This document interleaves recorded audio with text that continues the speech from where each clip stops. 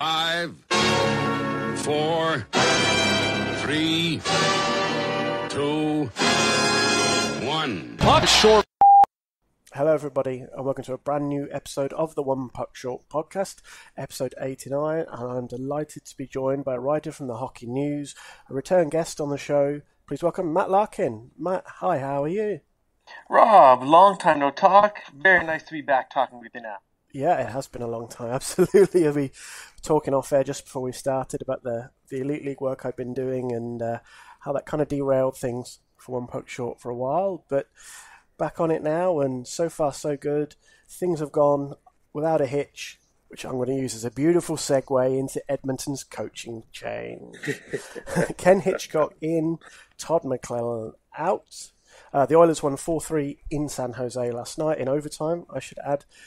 They were 3-7-0 in the 10 games leading up to Todd McLellan's departure. I mean, was that a change you felt that the Oilers needed to make to salvage their season, maybe? I do think it was the right change. I don't know if it will prove being the ultimate necessary change, but it's a step. I think we may be looking at management, some deeper changes later in the year or in the summer at least. But in the short term, I do think Ken Hitchcock is a good choice. I actually was preaching for the Oilers to hire Ken Hitchcock 3 years ago. Someone dug up an old blog of mine and sent me the link. I'd forgotten I'd written that, but I think the logic, it's funny, but the logic behind my suggestion a few years ago has not changed. And two things that are interesting about Ken Hitchcock as a coach. One, even though I believe he'll be the oldest coach in the NHL now, he is a specialist when it comes to working with young players. And I remember him saying this before when I was seeing him speak the day he won the Jack Adams Award as Coach of the Year for the St. Louis Blues in 2011-12. And he was explaining he goes to seminars and he learns all this different philosophy about how to connect with young people, how to learn what music they like, all these different tricks. And he's sort of a student when it comes to learning how to connect with young players. So he does have a knack for doing that.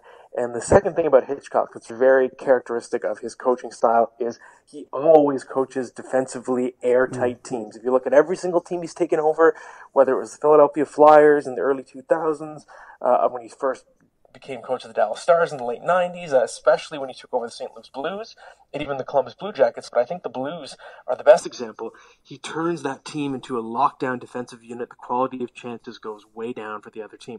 So I think the Oilers, a big problem has been that they've been very defensively leaky. They've gotten bad goaltending.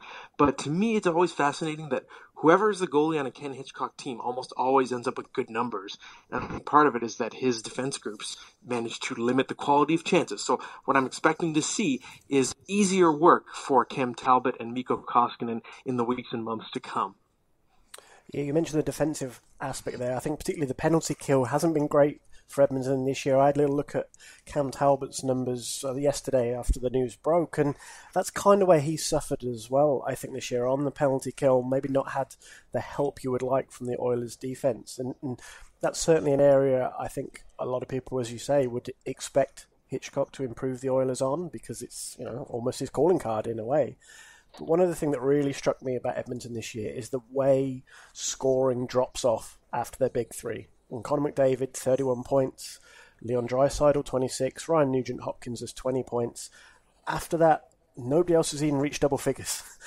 Alex Chiasson has 9 points, 8 of which are goals because of his crazy shooting percentage. It's over 42%. But yeah, they're really struggling to get good secondary scoring. Do you think Hitchcock maybe helps there, or does this again come back to what you maybe hinted at with whether management carry the can later in the year or at the end of the season for the way this roster has been constructed?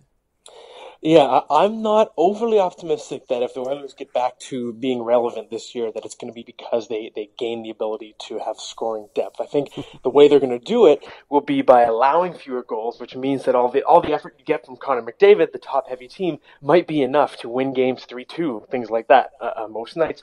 And if anything, I wouldn't be surprised to see Hitchcock double down and give Connor McDavid even more ice time. And the example I think of is Tyler Seguin in Hitchcock's 1 year he came back with the Dallas Stars, and Seguin was telling me this actually a few weeks ago, that Hitchcock gave him the opportunity and wasn't afraid to tell him if he was doing anything wrong, but just kept throwing him out there, and not just in the prominent number one center role, but also on the penalty kill. And Seguin had never been a penalty killer before. So I wouldn't be surprised to see Hitchcock deploying Connor McDavid in a bunch of different situations, more penalty kill time, maybe double shifting, that kind of thing. So we might end up seeing an even more skewed scoring balance on the Oilers. Do you think the kind of weird, almost tire fire the Pacific Division has been so far, is that going to help Edmonton? Because, I mean, they're only a point back of Vancouver. They have 2 games in hand on the Canucks as well. So they kind of made the change at maybe the right time to salvage that season, to end that bad run, hopefully, after the win in San Jose. And they play Anaheim and Los Angeles, 2 other teams struggling in their division. And as I said, it's so topsy-turvy right now, they could very quickly find themselves even catching the Flames in second in the division and maybe the Sharks at the top. Yes, I do think if there's any division the Oilers could be in right now, Pacific is the one. And case in point, I believe the Vancouver Canucks have lost, 5 straight games, 6 straight games, and they're still in a playoff spot. What does that tell you, right? And you do have a couple teams that are still sort of finding out their identity in rebuild mode in Arizona and Vancouver. And you have the Kings that have sort of bottomed out with that slow, sort of archaic roster structure. I don't think the Kings are going to be a threat. The Ducks have been absolutely ravaged by injuries this season, so that's been a big problem for them. And their core forwards is also aging out. So there is room. I agree. The Oilers could squeak into a playoff spot, and they might not even have to have a particularly strong record. So there is something to play for, which I think is why it was prudent to make this coaching change now while there is still time. The other team who've made a coaching change this week, St. Louis Blues, Mike Yeo dismissed. Kind of similar to the Oilers in a way. They had a bad run. They're 7-9-3 to start the season. They're 30th overall, incredibly, considering the roster they have. 7 points outside the playoffs and in a much tougher division, I think, in the Central, even with the Blackhawks struggling and in decline. You know, they've got the Predators, the Avs are on the up, the Wild.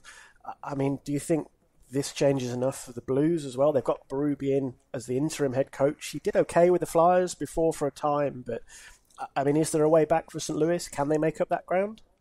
I think there's a way back just because the Blues, their roster on paper, they do have a lot of talent. They do have a lot of depth, and they were predicted to be one of the most improved teams in the league by many people, including myself and the hockey news in general. We thought they would be a playoff team this year because they added a lot, and they were almost a playoff team last year. They were so close. So I do think that they have the depth to make something happen. It's just a matter of, is Craig Berube the man to get that out of them? I'm not sure. It's different when it's an interim hire as opposed to someone being plucked and sought out, right?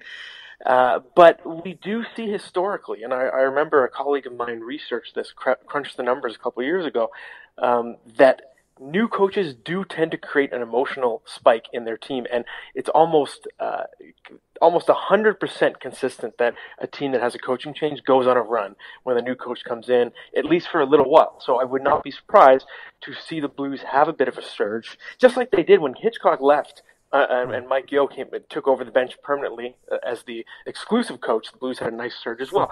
So I do think we're going to see some kind of pushback from them. At the same time, I still wonder if GM Doug Armstrong eventually will find the crosshairs on him, because there are certain elements of this team that just don't seem to be repaired. And as much as they're trying to find scoring, it hasn't broken through yet. And to me, the main problem is goaltending. And every year it just seems like Jake Allen, he was a much ballyhooed prospect. He was supposed to be great. Now he's 28 years old. He's not a prospect anymore. He's arguably the least consistent goaltender in the NHL. And every season it seems like whoever the backup is creates this goalie controversy, and he's pushing him for starts. It was Carter Hutton last year. It was Brian Elliott for many years in the past. It's Chad Johnson now. And I do wonder if eventually, if the Blues don't improve, if ownership has to start looking at the overall roster architecture and the person making those decisions, which would be Doug Armstrong. Yeah, of course. I mean, one thing that struck me, and it's interesting you touched on Jake Allen, because that was one of the points that Kat Silverman and I discussed on the last episode of the podcast, because, again, it wasn't working for the Blues in net. Their goals against per game right now is 3.11. That's the 19th in the NHL, so below halfway. And their offense is in a similar position, ranked 19th in the NHL, 2.95 goals for per game, so they're obviously in the negative. Their power play is called off. They've been shut out in 3 of the last 4. It's just a real cold snap built on top of a team already in a difficult situation, I think. It's true, and The only thing I can say for the Blues is if it doesn't work out this year, I still see reason for hope because they have some very promising prospects. Even though they sent Tage Thompson away to get Ryan O'Reilly, eventually, I mean, Robert Thomas, he's gotten a bit of an opportunity, but he has a very bright future as a two-way player. Jordan Kyrou has very exciting offensive capability, very dynamic player, and Klim Kostin as well, big, powerful forward. So I believe that there's hope. It's just a matter of can the young guys, can they find their game and become relevant NHLers before you see guys like Vladimir Tarasenko and Ryan O'Reilly head toward the end of their primes. You want it all to happen at the same time, and it's tough to say whether that will happen with the Blues. Yeah, I mean, you mentioned some key names there. Tarasenko, he's 26. O'Reilly, 27. Jaden Shorts is 26. Pietrangelo, 28. Parayko, 25. So they've got this core all around the same sort of age, and you can include Jake Allen there as well at 28. But whether, these younger guys you mentioned there, and Ville Husso, the goaltender as well, whether they try and maybe reach some sort of transition phase where they move out the Jay Boomisters who were scratched earlier in the season, look to bring in some other young guys, maybe some picks if they get towards the deadline and they're still in a bit of a hole. But they're a really interesting team in the sense that a lot of people expected quite a lot from the Blues, as they have for many years now, even dating back to sort of the Chris Pronger era. But they've never quite taken that step, and this is almost a step back, which is a really surprising, I think. I agree. I guess we can take solace in the fact that I believe, if my memory serves me right, at around this time last year, the Blues were at the bottom of the league. And they fought all the way back with a lot of the same roster composition, and I think they missed the playoffs by 1 point, if I'm not mistaken. So we've seen this group show the ability to fight back. It's just a matter of, will they do it this time? And also, will they be healthy enough? Jaden Schwartz is a guy that he's a little bulldog of a player, and he's a great player when he's on the ice, but he gets hurt so frequently, and it's happened again. It seems like it's always just a matter of time before the next injury. So it's also difficult for the Blues whenever it seems like they're trying to get some momentum, one of their most important players in Schwartz seems to get hurt. You mentioned that the Blues went on a bit of a tear through the sort of second half of last season, just fell short. Another team hoping to avoid the American Thanksgiving curse, shall we call it. The teams who are 6 points or more outside of the playoffs at American Thanksgiving, 80% of them fail to cover the ground and make the playoffs. The Pittsburgh Penguins find themselves in that situation right now, though, incredibly, considering the team they have. Suffered their fourth straight loss to the Buffalo Sabres on Monday night. They lost it overtime, having been 4-1 up as well. They're 1-7-2 in their last 10. They do get Sidney Crosby back against Dallas tonight on Wednesday, as when we're talking. He missed 3 games with an upper body injury, but 29th overall, 5 points outside the playoffs, and in a Metro division which is a little funky again, but with some decent teams in the mix. That's a tough sell for the Penguins. Maybe Mike Sullivan's the next one we're talking about losing his job. I think it's fair to at least ask the question. And when it comes to the Penguins, there's always been this air of invincibility. I mean, hey, they're the team that has future Hall of Famer Sidney Crosby, Jenny Malkin. It seems like those guys are never going to exit their primes, and the Penguins will always be competitive. But if we just blindly believe that, it means we've learned nothing from the Chicago Blackhawks and LA Kings. And those are two teams that were also seemingly invincible. And those three teams together, Chicago, LA, Pittsburgh, they accounted for 9 Stanley Cups in a span of, I think, 9 years or 10 years, right, in a decade. But what happened with LA and Chicago was you win the championships, you reward your star players with big money, your roster becomes extremely top-heavy, you have to keep replacing the depth with cheaper players, which works until the top players start to age out of their primes, and then the entire system collapses because there's not enough support once the top players are out of their primes. So with Pittsburgh, you're starting to see signs of the same decay. I don't think we're seeing Crosby and Malkin regress, but other pieces on the Penguins maybe a little bit, and their depth it's just not what it was. And the problem with paying your top stars so much money is you can't really do much in the offseason to improve the team. And the Penguins, I believe Jack Johnson was considered their biggest offseason upgrade, which obviously is not enough for a team that got knocked out in the second round of the playoffs. So it's a tough pill to swallow, but it's sort of the reality. And I always say this to fans of the Penguins, Blackhawks, and Kings. It's okay. So in each of these cases, these teams, they traded away their first-round picks. Penguins have had one first-round pick in the past 5 years, and they traded him away. It was Kasperi Kapanen. So when you keep trading your futures, eventually it'll reach a point where you don't have any exciting, good young players. And people keep trying to shoehorn Daniel Sprong into that title, but he wasn't a first-round pick for a reason, and it hasn't panned out with him. And again, that's okay. The Penguins mortgage their future. They won a couple more Stanley Cups, and eventually they're going to have to pay the piper, just as LA and Chicago are doing. That's fine. You got your championships. It's always worth it to do so. But we knew this was coming. So is it finally the collapse we've been expecting from Pittsburgh? Maybe. At the same time, this losing streak has coincided with Sidney Crosby missing a week. So maybe when he's back in the lineup, we'll see this team surge again, and he is slated to rejoin them now. So I wouldn't give up on the Penguins just yet.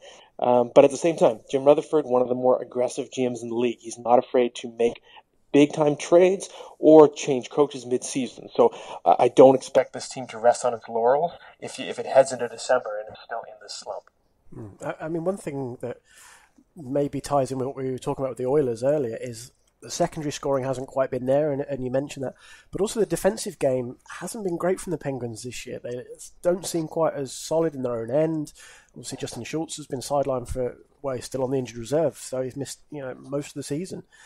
And they just don't seem to be the same team in their own end, I guess, is the point I've made probably 3 times now. Yeah. But something just isn't working there. Matt Murray's struggling a little, whether that's I don't use the word hangover in relation to a guy who's had a concussion, but whether that injury has had other effects on him. He's been a little slow, maybe finding his game, but equally he's not had a whole lot of help from the Penguins' defense. Right, and here's a theory I'm going to float out there, okay? The theory is the Penguins' defense is what it always was. The difference is the rest of the league is catching up. And what I mean is the Penguins famously won those 2 Stanley Cups, especially the second one with no Chris Letang. They won with a ragtag defense core, and their specialty was playing things very simply, getting the puck up the ice very fast because they had so much speed as a team. So guys like Brian Dummoulin play a very simple game, just fire that puck away. Ian Cole, who was there at the time, same kind of thing. And the Penguins are beating teams with stretch passes, beating teams with speed. But the problem is, and Mike Sullivan even admitted this to me a couple of years ago, it is a copycat league. So every team is studying Pittsburgh's template, and you have other teams now becoming faster. And all of a sudden, the whole league almost, other than maybe the Kings, almost the entire NHL is fast. So the Penguins don't have the same advantages that they used to. You have other teams attacking with speed on the forecheck, which gives this group of sort of underskilled defensemen a lot less time to think. So I almost wonder if the Penguins are getting beaten by their own system now. Yeah, that's a great point. As you said, they set a template and others have copied that and maybe improved on it. And I know you guys touched on this on the most recent Hockey News podcast with Ryan and Ken Campbell. The start of the season, the idea that the Penguins would be in the mix for Jack Hughes would be mind-boggling. People would laugh at you, but here we are. And can you imagine if that is how it panned out right now? Well, hey, the Penguins, as we said, I believe in the podcast too, it's an unwritten rule that the Penguins get a generational talent every decade or so it would follow the pattern. And Mario Lemieux was around for Sidney Crosby's rookie season, so I was joking. My conspiracy theory, of course, was, hey, what if the Penguins are tanking because they know if they can get Jack Hughes, it's a young man's league, he can make an impact right away, and Crosby and Malkin will still have good years left, and the Penguins will suddenly be unstoppable. So it actually would be a boon to the franchise if that were to happen. But the problem is you can't, and I've had so many players use this exact sentence to me over the years, and it's tanking is not in my DNA, which is true. The only way you can properly tank is the general manager's got to do it, because the coach will not be able to not try. The players will have to try, but if the GM gives the coach nothing but not good players, then it doesn't matter if you're trying, right? So, and I don't think Rutherford will do the same. The Penguins, they sort of operated in a go for broke type of mode the last few years as they realize they're in their championship window. So, but at the same time, they might just be out of rope anyways, and maybe they end up in that draft lottery. It's very tough to say. I do think theoretically we should see the Penguins try to acquire some help on defense. Carolina, Jim Rutherford's old team, would make a lot of sense as a place to look.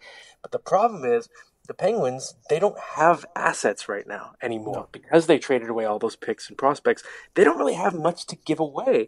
And even if you look at their existing roster, it's, can you sacrifice a Jake Gensel to get a Justin Falk for example, I don't think you can because you need Jake Gensel too because this team doesn't have much depth. So I feel like the Penguins they've sort of dug themselves a hole, and I think they're going to have to find their way out of it with what they have on the existing roster. So here's a comment made slightly in jest by Sean McKindo, down goes Brown. But the more you look at it right now, the more you wonder how much of a joke it is. You've mentioned the Blackhawks, you mentioned the Kings, we've just talked about the Penguins, you mentioned the Hurricanes. All Stanley Cup winners in the Cap era. Right now, what are the odds that no Cap era Cup winner make the playoffs this year? I think Washington and Boston probably come good, but right now, I mean, Detroit are obviously in a rebuild. And so we mentioned the Kings, mentioned the Blackhawks. Hurricanes, nobody really knows whether they can make it or not. The Ducks are in a hole. I mean, that's as I said in jest, but you look at the standings and you're kind of like, actually?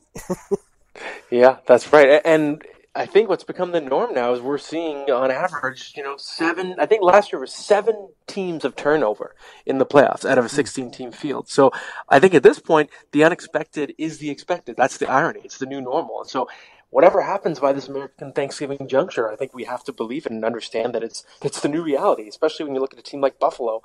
That's the hottest team in the league right now. And I think we should learn from what we saw last year from New Jersey and Colorado, 2 teams that were expected to be laughingstocks, and don't get me started on Vegas. But every year there's at least one of those teams that's ahead of schedule in its rebuild. So, and when one of those teams vaults into the playoffs, it has to knock another team out. So the NHL is the league of crazy turnover, and just because you vault yourself in one year doesn't mean you're going to stay in. And again, we'll go back to Vegas as Exhibit A there. You have to stay sharp in terms of what your expectations are, because I think the NHL, more than any other sport, is totally fluid that way. Yeah, and as you say, the way it can flip so quickly. I mean, New Jersey, look at where New Jersey are right now. They're only ahead of the Penguins by virtue of the tiebreak. So they're maybe not in much better position. I know Ray Ferraro was questioning their defense's ability to move the puck on the Pulp Hockey podcasts.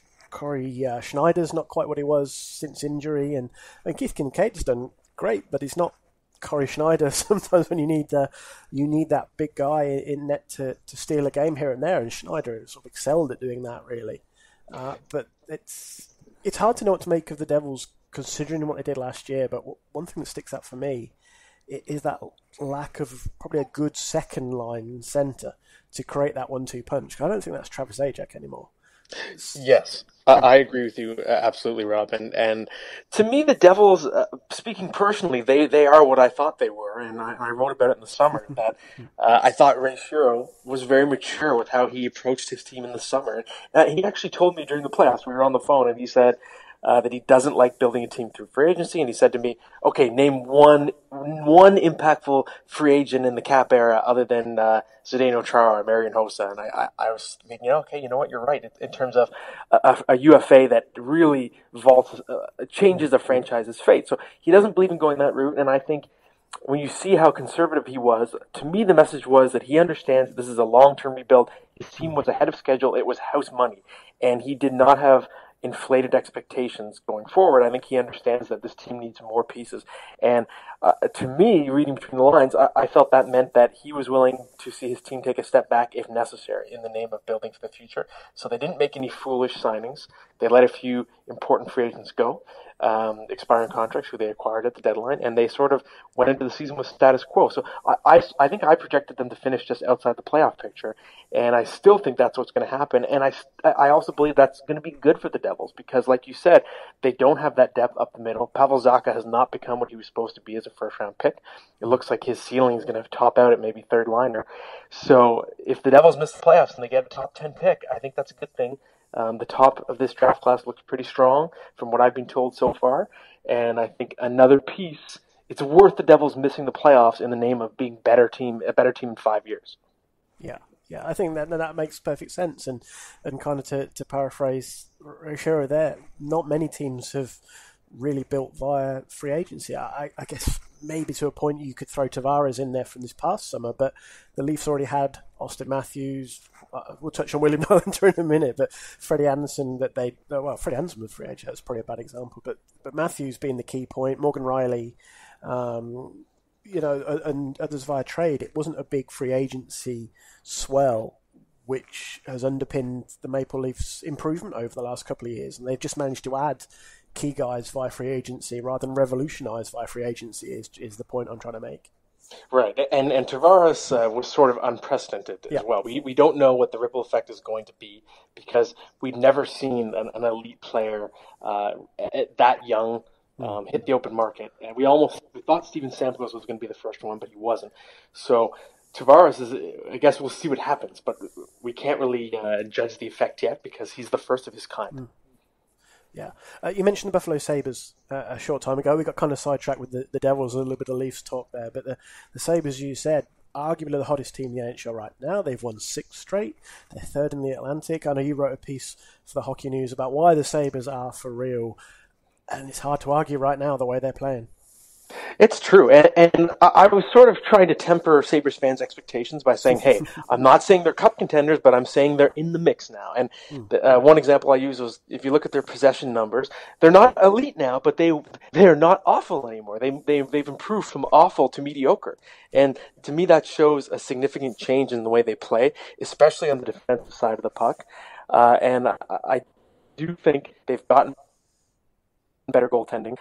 It hasn't been elite goaltending, but again, when you're upgrading over terrible, it's very easy to see why they're climbing the standings. And overall, I was a believer in Robin Lehner, but if we're just comparing to him last year, what Carter Hutton and Linus Ullmark have done has been much better than what Lehner gave them last year.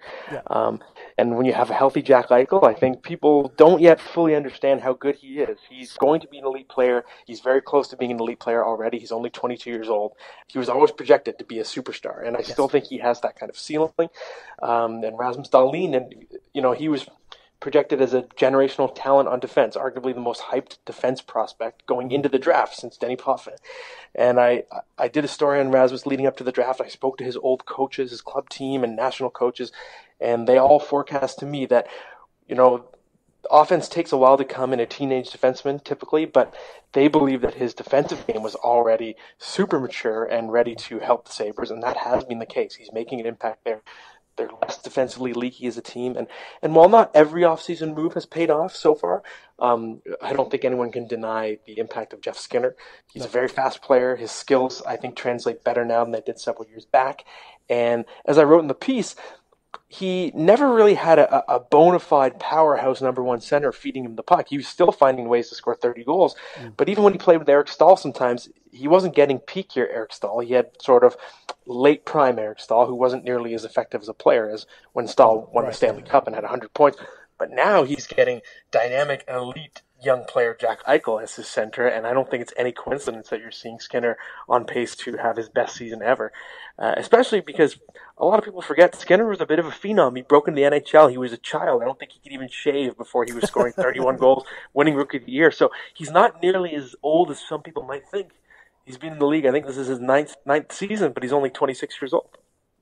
Right, and you mentioned those off-season acquisitions. You look at Conor Sheary coming in as well, and what couldn't the Sabres do, say, last season? Well, they couldn't really score goals, not in enough quantities. And if you scored 2 or 3 goals on Buffalo, you were almost guaranteed the win for a little while there. And, those guys coming in, Skinner, Sheary, Dahlin will, I think, over time probably have more of an impact on the offensive game as he get used to the NHL level. He's had a strong start, but you know what I mean. So, what's the next step here? I mean, they look good for a playoff spot this year, or at least right now. I mean, what sort of timeline would you put on them really being a contender, do you think? Because, right now, if they make the playoffs, that's a good season for the Sabres. But at some point, that next step has to come, doesn't it? Yes, I agree. Before the season started, I said 85 points should be a goal because they had regressed in multiple seasons in a row. So I was saying to Sabres and their fans, you don't even have to bet on playoffs yet, just bet on relevancy, and that's a start because they haven't been even that for a long time. So I do think they've already accomplished that. I think it's pretty clear that they're going to be at least an 80-point team, even if they end up regressing for the rest of the season. But I agree that the playoffs are looking more and more likely, and that makes this season an unqualified success for sure. In this day and age, when you have exciting young talent, I think it's more important than it used to be to become a very strong team in a short amount of time, and get some possible championships when your core is still very young, like the 2009 Pittsburgh Penguins did so, the 2010 Chicago Blackhawks. I think there's pressure on the Jets and Leafs this year and next to win the Stanley Cup because of that. They have their best players in those early prime windows. That seems to be when teams get their best shot because their star players aren't all on their second contracts yet. So I do think the Sabres are going to want to, for example, find a way to contend before Rasmus Dahlin finishes his entry-level deal. So that gives him 3 seasons total, right? So I do think by next season at the latest, you're going to want to see them be a legitimate playoff contender. And maybe by 2020-21, you're hoping that they're a true Stanley Cup threat. But it's still early, right? It's been, 21 games. The sample is small. But I still like where the team's headed. I think they're going to need another 10-bell defense prospect.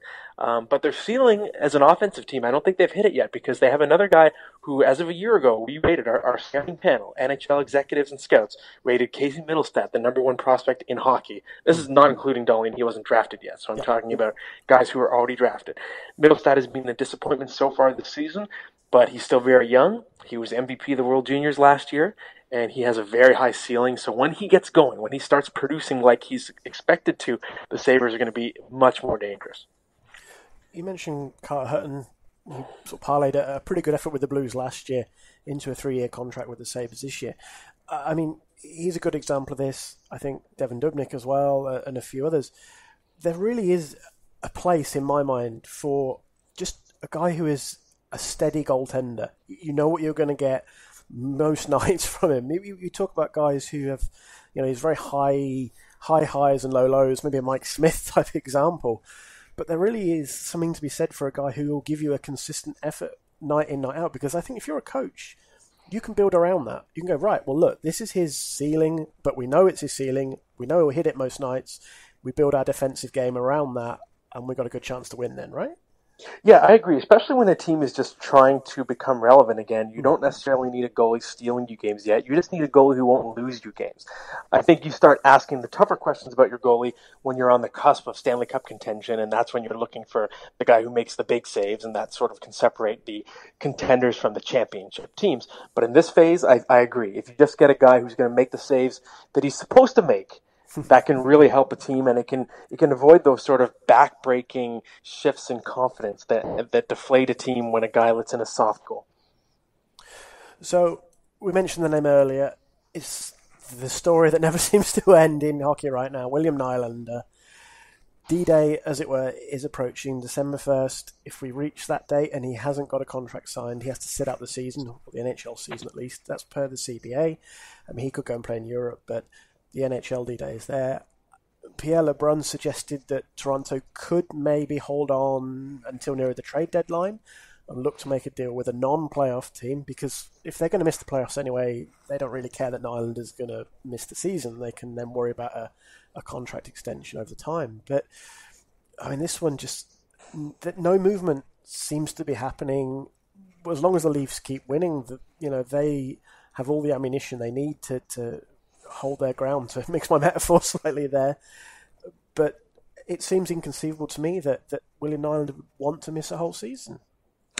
I agree, and I've been saying all along that if we hit December 1st and Nylander isn't traded or signed, if he's ruled out for the season, I think it's a massive failure for everyone involved. And it goes back to the point I said a few minutes ago, that these young teams now, they have to take their shot when they have the right window to do it. And to me, that means the Leafs, yes, they're 15-6, first or second overall in the NHL. But to me, that's all the reason why you should fight to have Nylander, or a piece you can get for Nylander, in your lineup, because you understand you are in a Stanley Cup window. You want to put the best possible team on the ice because you have no idea if you're going to be that good again. It's never a guarantee. So that's why I believe it would be a failure if he's not in the lineup. The question is, will he be signed in the next week? I don't know, because I agree. His leverage with the Leafs has gone down as they keep winning. And on the flip side, because the deadline is so close, I think the Leafs have lost a lot of leverage with trading partners. I think they're going to get more lowball offers the closer they are to the deadline. So I don't know for sure that they're going to get the offer they want for Nylander. So I don't know if trading him right now is the right solution either, which is why I've sort of been a champion for the bridge contract. Even the 1 year rest of season bridge contract, that means the cap hit won't have any effect on what Matthews and Mitch Marner get. And you get Nylander in the lineup, you can still trade him if you want to in the season, but you just get him in the NHL for the rest of the season, and you worry about the rest later, and you buy yourself time to think. I mean, if you're a potential trade partner for the Maple Leafs, as you said, the leverage is certainly lower if there's no deal. I mean, at least if you've got that bridge deal in place, and you know you've got a guy for, what is it now, November, so call it 6 months for argument's sake at least. You've got 6 months to try and say or persuade him that signing in this new city is the best thing for him. Whether it be LA or Carolina has been mentioned and others. That whole thing. And I know, I mean, you touched on it there. The Matthews deal is upcoming in the summer as well. He's an RFA. Mitch Marner, Kasperi Kapanen. So, the Nylander thing is a kind of a domino effect. But equally, at some point, does it go the other way and actually rebound badly on the Leafs rather than trying to play hardball and not give Nylander 7 or 8 million and then risk Matthews going, well, if he's worth that, I want 11 or 12 or whatever. At what point does the tipping point start to maybe go the other way on Kyle Dubas? Yeah, it's a very fair question, but I think when it comes to Nylander's contract, I think you have to. I mean, and I would hope that let's say a Matthews camp would understand. So let's say you sign Nylander for the rest of the year at an exorbitant amount of money, and the Matthews camp wants to say, well, you're paying him that, then you have to pay us more. I would hope that they would understand the logic that, no, we were just trying to get him signed. We were doing what we had to do on a short-term basis, and I think you guys understand that we were stuck, right? So I don't know if we should have that much faith in the negotiating teams, because I think, as we've seen with Nylander, every camp, they care more about the principal and they want to negotiate on behalf of their client. They don't care what the other guy's getting. They care about what their own guy deserves. So I'm not sure how it's going to play out, but it does seem like no matter what's happened, that Kyle Dubas may have made an error when he was so confident, when he said he was so confident they would get everyone signed.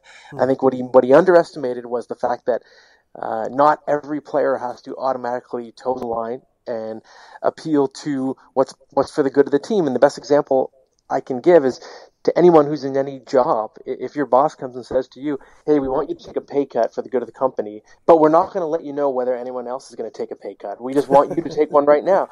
Yeah. On principle, are you going to take it? And if you don't take it, are you being selfish? No, you're looking out for yourself and your family and your life, right? So I think people underestimate that it's a matter of principle for the Nylander camp. Yeah, and that's a great point about this is their job. And I kind of find it uncomfortable that, and don't get me wrong, the Maple Leafs aren't doing anything wrong. They're acting perfectly acceptably within the CBA.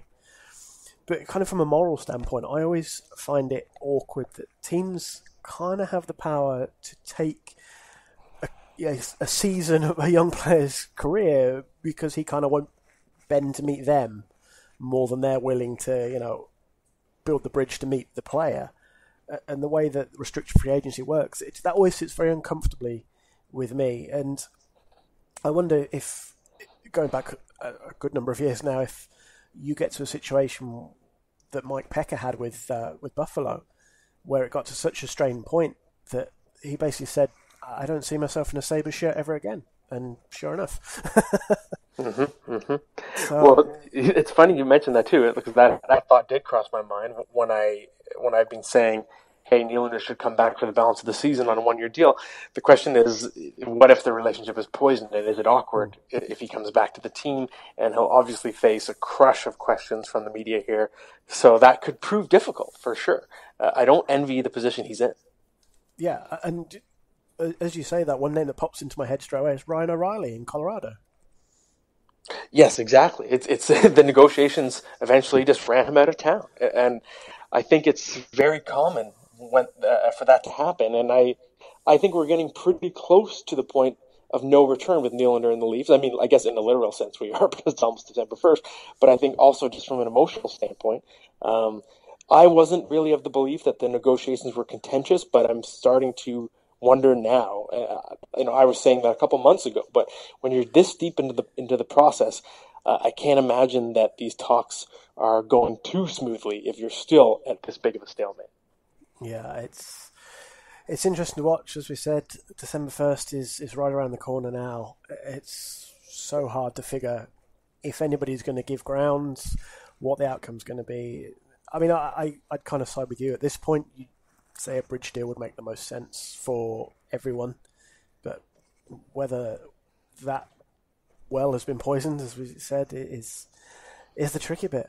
But unfortunately, Matt, we've run out of time for this week's show. It's been great to have you on once again. I'm going to put you on the spot with the one final question, as we are now about a quarter way into the season. Who do you like for the Stanley Cup this year? I'm sticking to my guns, and I'm betting on my own ego. I picked the Winnipeg Jets to win the Stanley Cup at the start of the year, and we as a magazine, we had them on our cover 4 years ago. We said, on the cover, meet your 2019 Stanley Cup champion, Winnipeg Jets. That prophecy is still looking good, and I want my ego to swell, so I'm sticking with that pick no matter what. And in all seriousness, I still think the Jets have the most balanced roster in the NHL. They have star power at every position, so I do believe that they're going to be the last team standing. Yeah, I can't argue with that. I like the Jets. It's them or the Preds for me in the West, and I think Tampa's still the team to beat in the East, but it's hard to argue with anybody who plumps for the Jets to win the Cup this year. So, Matt, thank you very much for your time today. I wish you all the best for the rest of the year. Hopefully we'll speak again later in the season. That would be my pleasure, Robert. It's great to be back, and I'm sure we'll talk again soon.